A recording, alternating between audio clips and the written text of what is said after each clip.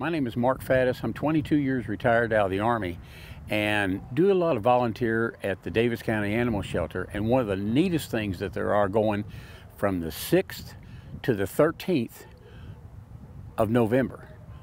All veterans out there, listen up.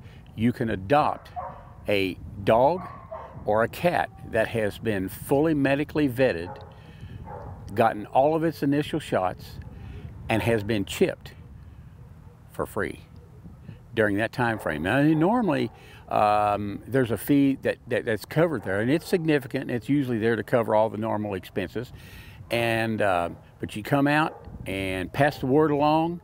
It's something that we need to get the word out, because this is really great. And a lot of retired vets, whenever they get older, they need the companionship of an animal, and you can't beat it. You just cannot beat it.